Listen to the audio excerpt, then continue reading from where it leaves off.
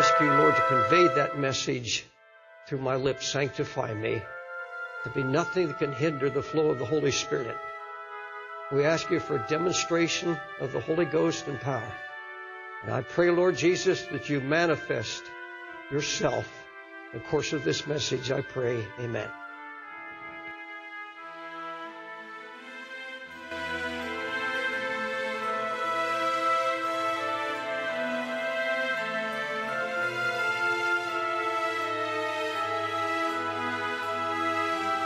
In this video you're about to see, it was nighttime, probably like 10:30 at night, somewhere like that. And I heard something outside, so I opened this door like this, and I pointed it over here towards my mom and dad's house. And then when I zoom in, you can see there's the side door, and then you see this back porch area, and then right against the wall is a white refrigerator. So in the video that you're going to see, where that white refrigerator is, some light being, ghost, I don't know what you want to call it, walks out from it. So watch close.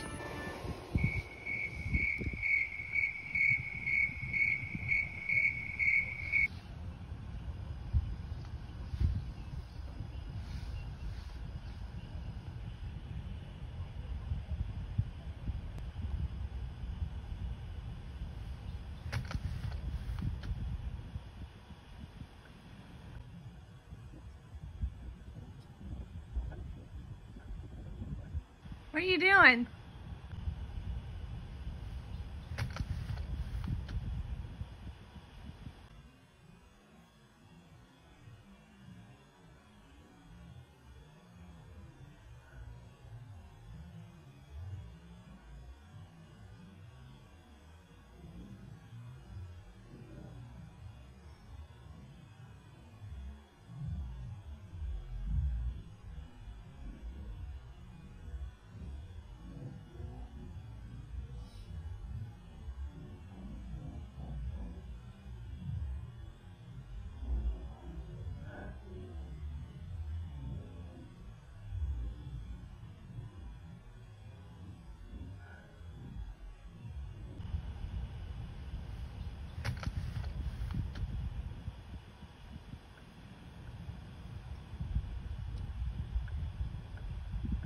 What are you doing?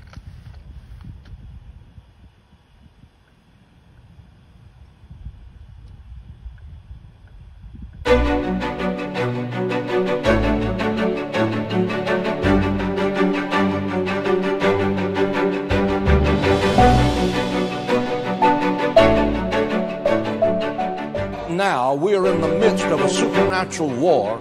This is a war between light and darkness. It's a war between good and evil. It's a war between Christ and Antichrist. This supernatural war is a fight to the finish.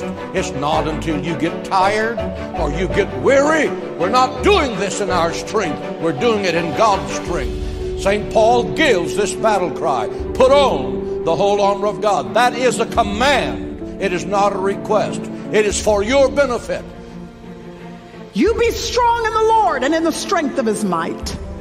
He says you put on the full armor of God so that you may be able to stand firm against the schemes of the devil.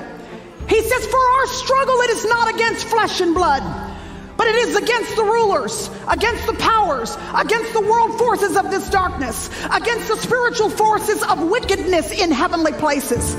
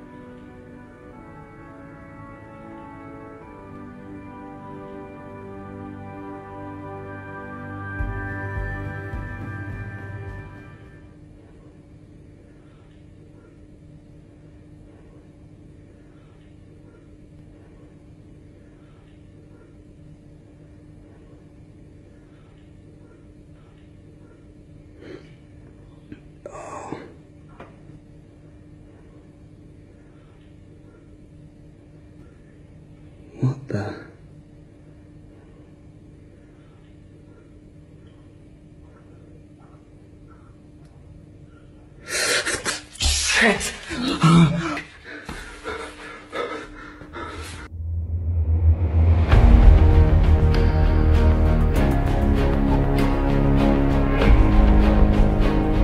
If demons manifesting as aliens are part of the end times, we should remember that they too are created beings, subject to a sovereign God, and ultimately answerable to Him. No matter what happens to us on the earth, we should trust that the Lord is the Savior, Redeemer, and Protector of the souls who put their trust in Him. Forth the Spirit of His Son into your hearts, crying, Abba, Father. Now, we have a Christ, a living Christ, who's a man now in glory. He has flesh, he has bone, he has hair, he has eyes. He's a living man because he has still got his manhood even though he is God. He's a man in glory. He is there and we are here, but His Spirit is here. We are living through the Spirit. I live, yet not I, but Christ lives in me. Who lives in me? The Spirit of Christ. There is a man, Antichrist. You see, there are two Christs in the world, Jesus Christ the Lord and Antichrist. Antichrist has a spirit. There is a spirit of Antichrist that is even now moving in the world, preparing for the coming of this man. Just as sure as you as a believer have the Spirit of Christ in you, there are people today that are absolutely possessed of the spirit of Antichrist.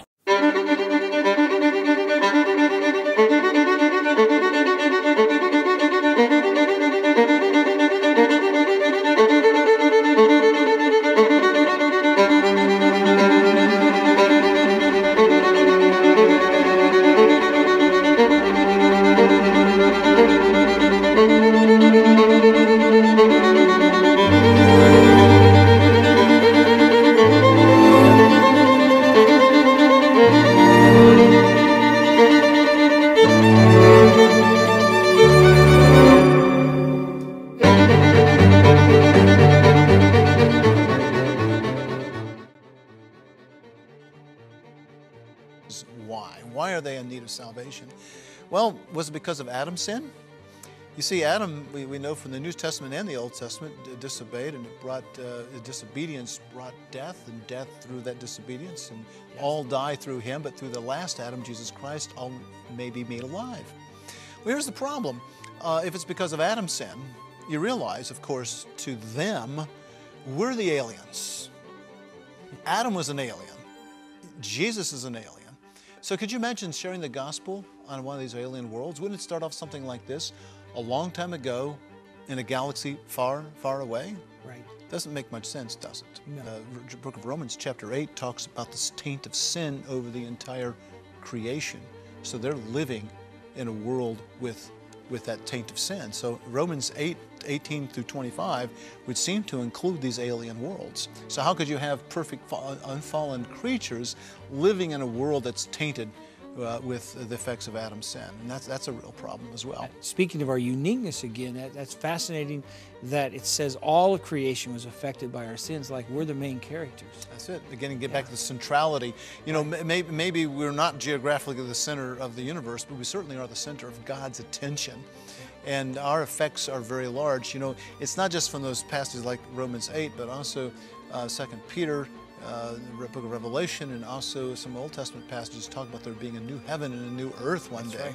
Right. And I think it's because both the earth and the heaven need to be redeemed from the taint of man's sin.